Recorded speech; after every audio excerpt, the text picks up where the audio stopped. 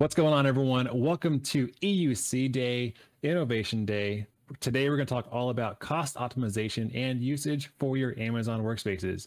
My name is Aaron Hunter. I'm a principal developer advocate with the AWS Training and Certification team. And with me, we have my good friend, this side. Hey, Aaron, Oscar Gronin here. Thanks for having me. I'm an end user computing solutions architect here at AWS. I primarily work with customers as well as partners to help them adopt our AWS EUC services, as well as work through any sort of issues that they face during that adoption.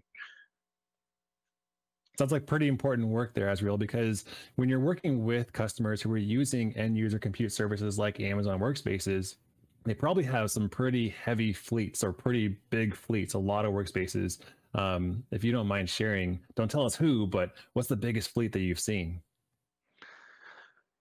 Tens of thousands of workspaces. Tens of thousands. Okay, so that seems like it might be easy to have 5 workspaces, maybe 50 workspaces, and take a look at the usage and cost optimize. But let's be honest, that's more ClickOps stuff.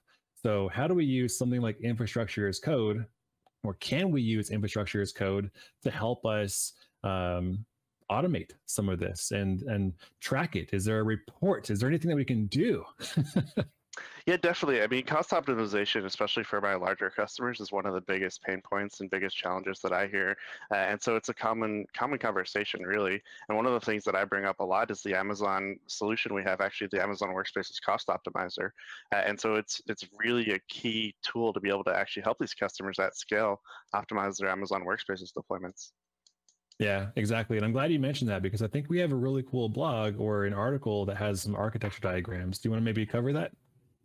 Yeah, definitely. Maybe I'll pull my screen share up here and I can actually go over the architecture of this solution. And so if everyone can see my screen here, this is actually a hub and spoke deployment. So you can actually utilize the solution across your entire AWS organization if you wanted to, multi-region across all the regions that Amazon Workspaces lives in. So you only have to deploy this once and you can actually take advantage of this across your entire organization. And that's something that a lot of my larger customers really like, because they don't have to deploy this multiple times. So on the left-hand side here of the architecture is the hub account. That's going to be where the majority of the resources are. And so a couple of the things I want to talk about here, one would be Lambda. And so I imagine a lot of our customers are utilizing Lambda across their deployments for other things. Well, we use Lambda Additional here automation or running code in the cloud in AWS. Yeah, exactly. Yeah, so Lambda in this case is going to actually have a function that registers the account as a spoke account in the DynamoDB table on that hub account. And so when you're utilizing multiple accounts, that's what our Lambda function is going to come in for. Also in the hub account, we're utilizing Amazon Event Bridge, and that's going to invoke an Elastic Container Service task every 24 hours. So we're looking at your workspace's fleet every 24 hours to make sure that we're keeping it as cost optimized as possible, as often as makes sense. That ECS task is going to make use of AWS Identity and Access Management and a role in each hub and spoke account. And so you'll see that on both sides here, this IAM role over here. Over on the right-hand side, right? Yeah, under the spoke account, that's okay. Right. Perfect. Now the ECS task, what that's going to do, it's going to pull AWS Directory Service to gather a list of all your directories registered with Amazon Workspaces in a specific AWS region. We'll talk a little bit more about these directories later and how that comes into play, but that's really how we're going to be identifying where these workspaces live, what they are, and the regions that they're in is by the directory. Cool. Now after the task has identified the directory, what it's going to do is it's going to check the total usage for each workspace that's on an hourly billing model. If the workspace has met that usage threshold for the month, it'll actually convert, if you want it to, that individual workspace to the monthly billing option. Because there are 2 different options. There's hourly billing and then monthly billing. So what's the main advantage? Like, why would someone pick one over the other? That's right. So there's 2 main advantages. The first being cost. The hourly workspaces has a very small monthly flat rate, plus another very small hourly charge. On the other hand, we have our monthly billed workspaces, those have an instant access, and then it's one flat rate for the entire month. And so the primary differentiator you would need to look at there is if your users are going to be utilizing their workspace uh, as their main machine. And so if they're going to be accessing that workspace more than around 80 to 85 hours a month, that's typically the break-even point between the two billing models. And so what this is doing is, go ahead. I was just going to ask a question about, let's say you have a user that maybe normally uses their workspace hourly or monthly, one or the other, but you want to exclude them from that activity of automatically converting them from hourly or monthly. Is there a way to do that? Yeah, I'm glad you brought that up, and it's something we'll talk about a little bit more when we're going through the deployment of the solution. But you could utilize AWS tags for that, and there's a tag called skip_convert that you can apply to the workspace, and that'll tell the solution here, hey, I still want you to monitor and report to me how many hours this workspace is being utilized, but I don't want you to switch or change any of the running mode or the configuration on that workspace. And so for those users that, you may not want to make those automatic adjustments, you can opt out. You mentioned like we're gonna cover it later. I'm so excited to dig even deeper into this and like see you do it. When are we gonna see that demo? Yeah, I mean, I'm just as excited to show it to you too. Why don't we go ahead and just jump to that demo? Cool. So let's go ahead over here and take a look at the Amazon Workspaces console. So for those of you that already have Amazon Workspaces deployments, this is probably very familiar to you. For those that might not have a chance to deploy workspaces yet, this might be new. There's just two quick things I want to talk about here. On the left-hand side is the directories and the workspaces. So if I click on the directories, this is going to be, as I mentioned, how we identify where these workspaces are. And so when we get into the reporting, the directory ID is going to be really key. And so we'll come to that later. The other piece is the workspaces. And of course, these are going to be what your users are using, and then the tags that you can apply per workspace. So let's go ahead and walk you through how this gets deployed. Now I'm going to go ahead and switch over to my build account because I already have this deployed in my main account, and so I want to walk you through deploying this from scratch, an account that doesn't have this solution deployed before. Now the easiest way to get this set up is actually if you go to our solutions page for the solution itself. Down on the bottom right-hand side of the page, there's a Launch in the AWS console button. If you click on that, it's going to go ahead and take you to our service called CloudFormation, and it's going to have a template preloaded, and I'll pop that in here in a second. What that template has is the instructions that tells CloudFormation what it needs to spin up and to configure for this solution. So what we need to first do is specify a stack for the cost optimizer. I'm just going to call it Workspaces Cost Optimizer so I know what it is later. But you can name it anything. It doesn't have to be that. Yeah, okay. Definitely. You could name it whatever you want. I recommend something that you'll recognize, but you can name it whatever you want. I've just picked that here. The next thing you need to do is decide if you want to use a new or existing VPC for the Fargate deployment. Now the default is going to be to create brand new resources, but you can also choose no. If you do choose no, you'll need to specify the subnets for the first and second subnet, as well as a valid security group ID for the ECS task. And now, for the friends, for all of our friends watching live, we're talking about Amazon Workspaces, but we've mentioned a couple other services like Fargate and ECS. So ECS is our Elastic Container Service. It's an orchestration service to allow you to essentially launch EC2 instances, or in this case, we're not using EC2 instances. Fargate is the serverless compute layer under ECS. So if you're confused, I hope that helps, but let's go back to Workspaces. Yeah, so in this configuration, we're going to go ahead and follow with the defaults. One thing to keep in mind here, if you are following the defaults and creating that new VPC, this section here on those new VPC settings, and this is going to be important if you already have an Amazon AWS account deployed with VPCs and services and perhaps connected to your on-premises environment, because you need to make sure that these IP addresses don't conflict with anything that exists in your network today. So just keep that in mind if you're going through this. I'm going to leave it as default, but just double check that. The next thing that's important here is the launch in dry run mode as a testing parameter. What this will do is it's going to tell the solution to still generate the logs of what it would do if it was actually running, but it's not going to actually make any of those changes. So you can leave this in dry run mode, get it set up, and maybe look at what it's going to do for the first couple of months before flipping that to a no, I want to actually launch this in full on mode and let it make those changes for me. That's pretty key. So not only can we choose like certain workspaces or workstations to convert from hourly to monthly using tags, but you can also select a dry run period and then monitor what's happening before you actually take action.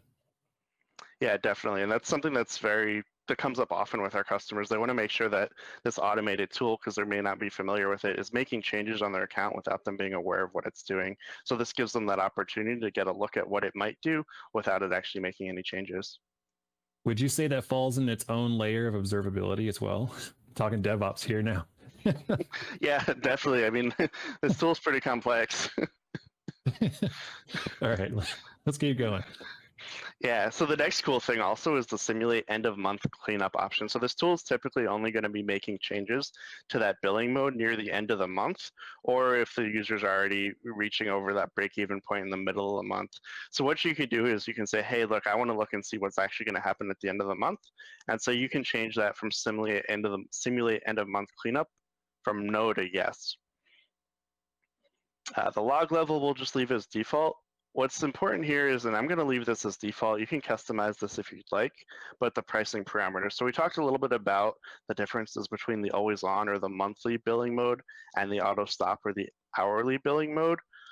We've gone ahead and done the calculations for you for each specific workspace's bundle type, but the numbers here are essentially about the break-even point between the two running modes. If you wanted to customize that, you can, but I'm going to go ahead and leave it as default. The next thing is going to be the AWS regions, which the solution will scan. If you don't want to scan all regions or want to specify just one region, like US East 1, you could go ahead and type that in here. In our case, I'm going to leave this blank because I want it to scan all regions. Our latest feature for the service is terminate workspaces not used. Sorry, a question on the region section. Not sure if you know the answer. If you don't, it's okay. But will that include only the regions that the account or accounts have opted in?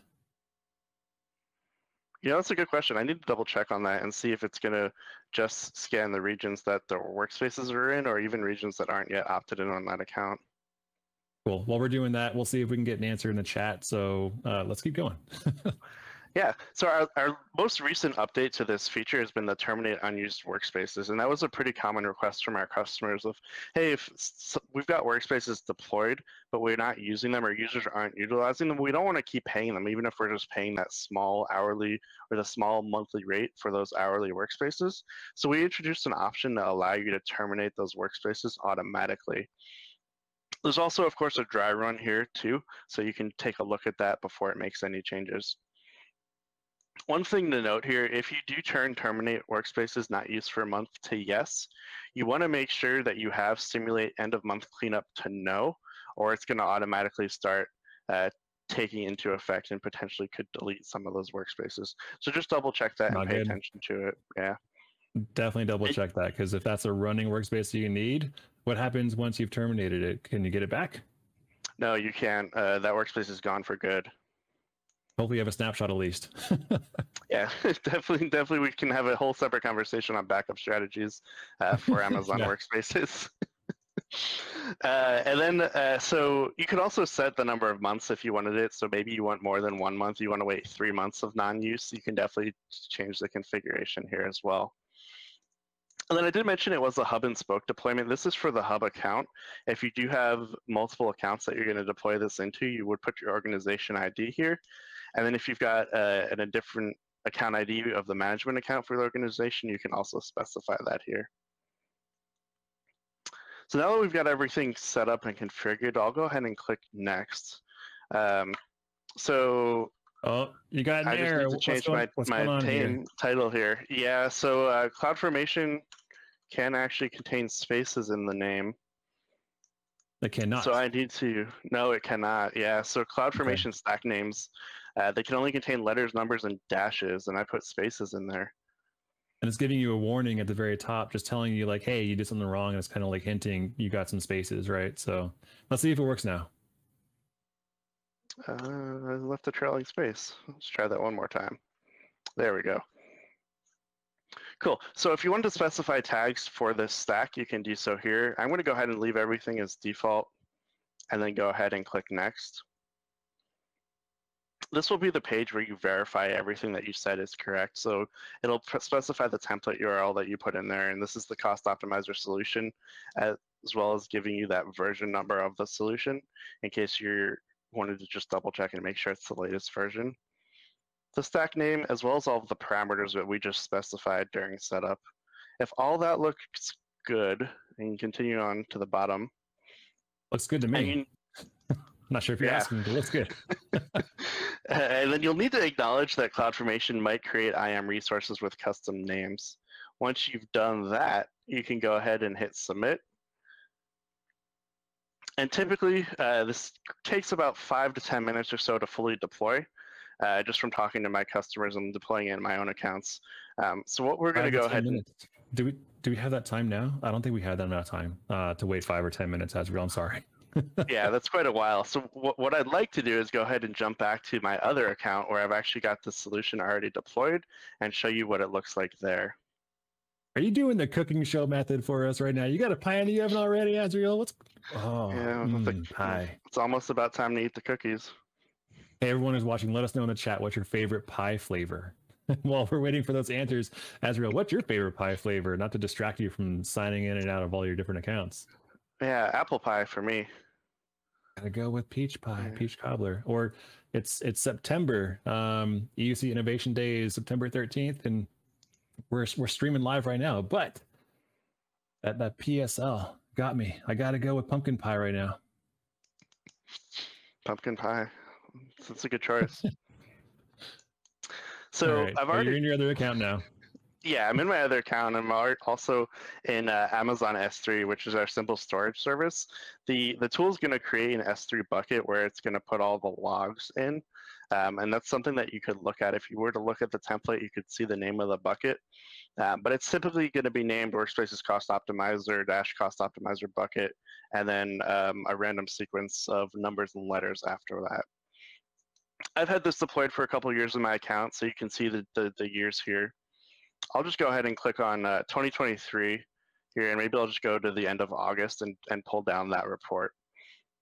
And so you can see every day in here, and I'll go in, and I've got it set to look at the dry runs, but you'll see this depending upon your account. And the thing I talked about with the directories being really important, you can see that here, every single one of these files has the account number and then the directory ID. So we need to make sure that you're looking at the file for the directory that you want.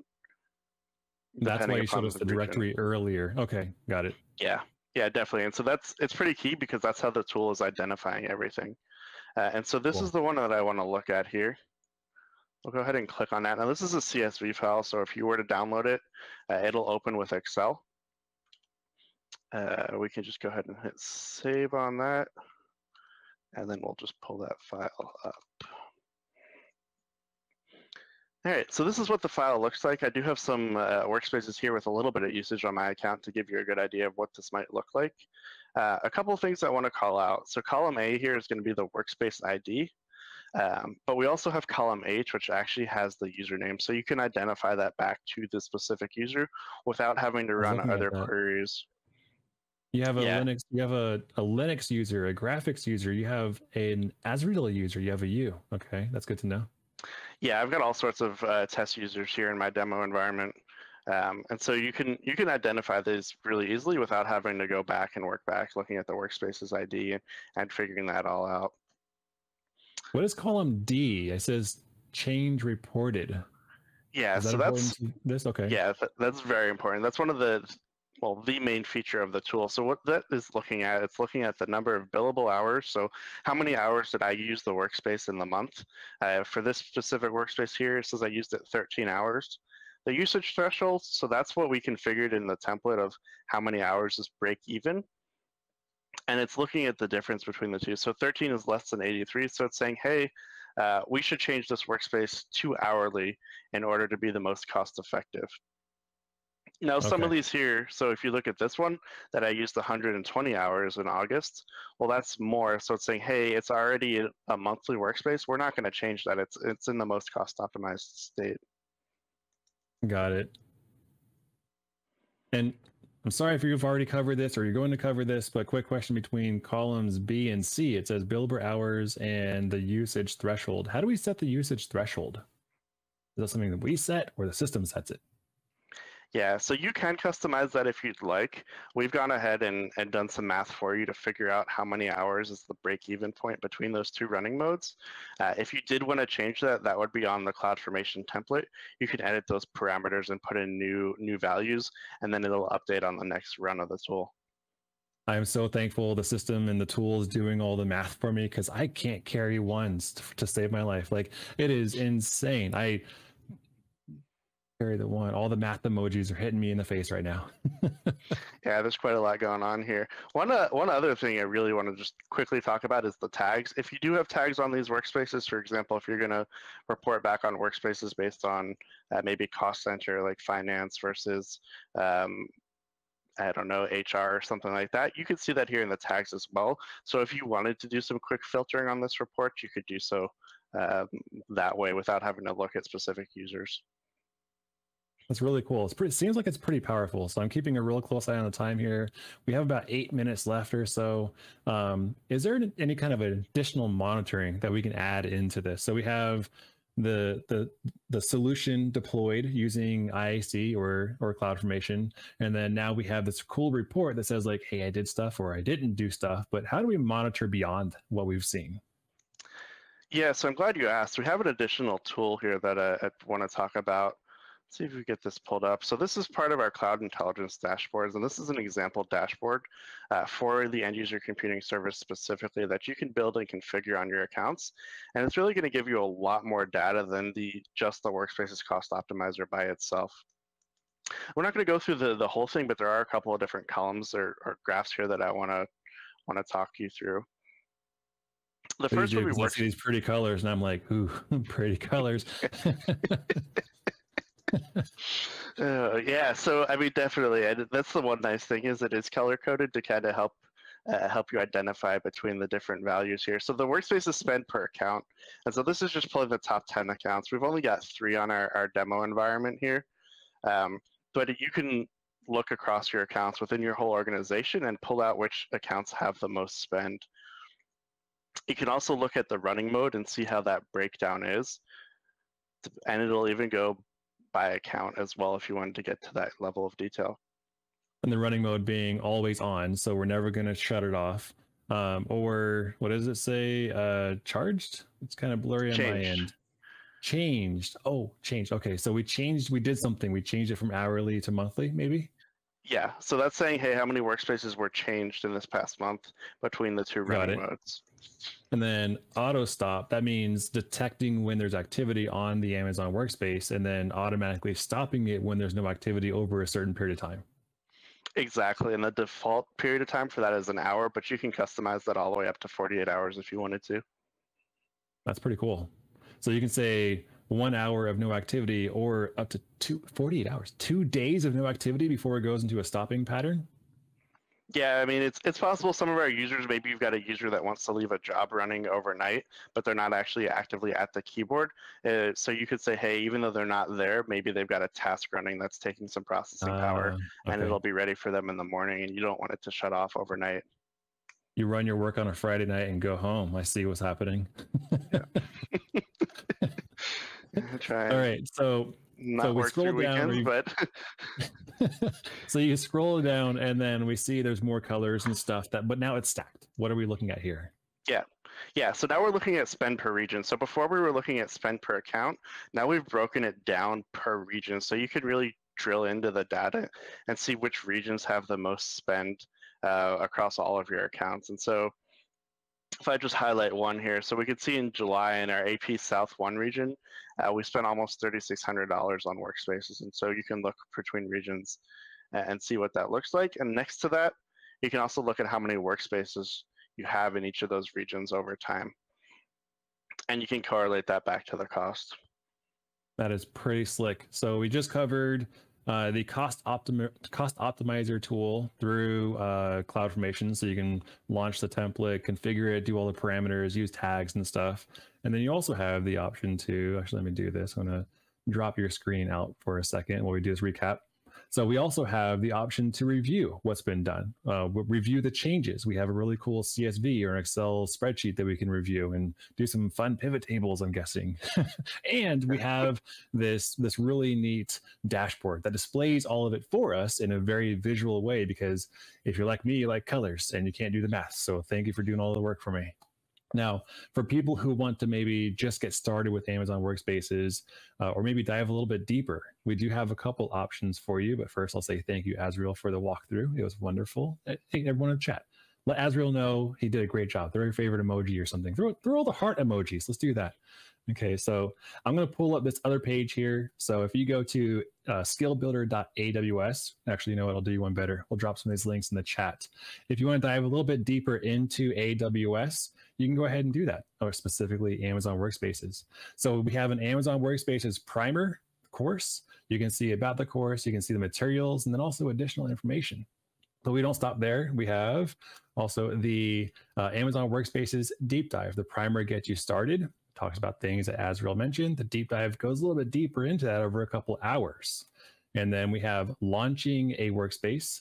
Azriel did not mention launching a workspace, didn't show you that, just showed you how to monitor and cost optimize based on usage patterns for your Amazon Workspaces fleets in the tens of thousands, like you mentioned. And last but not least, we have managing your workspaces, adding or removing users, modifying the running mode of a workspace. We did cover that slightly today. And then also rebooting a workspace and restoring or rebuilding. This is part of the backup patterns and the strategies of how to recover from some kind of disastrous environment or a disastrous event. Now, I do want to say one more time, Azriel, thank you so much for working with us today and showing us all the things. Do you have any final words for our friends who are watching live on EUC Innovation Day? Yeah, thanks for having me. And I think coming up next, we've got a bunch of more cool presentations about workspaces and the workspaces family of services. So I'd say definitely stay tuned and watch the rest of the presentations we've got today. Absolutely. Thank you so much, Azriel. Thank you so much to all of our friends watching live. Stay tuned for more from EUC Innovation Day live with AWS On Air.